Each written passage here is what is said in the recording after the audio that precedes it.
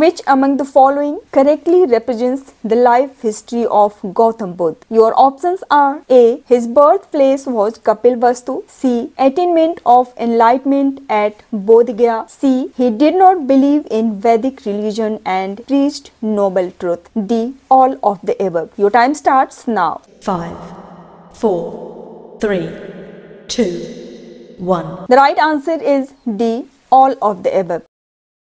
Gautam Buddha was born in Lumbini, which is now situated in Nepal, in a Shakya Kshatriya family of Kapilvastu in 563 BC. He did not believe in Vedas and Vedic rituals and had a firm faith in karma. In place of Vedic rituals, he believed in noble deeds and acts, and accordingly 4 noble truths have been given by him, which is popularly known as Arya Shat, that are: first, the meaning of life is suffering; second, the sole origin of suffering comes from attachment; third, the suggestion of suffering can be attained; fourth, for the suggestion of suffering a path has also been provided. Hence, option D is the correct choice.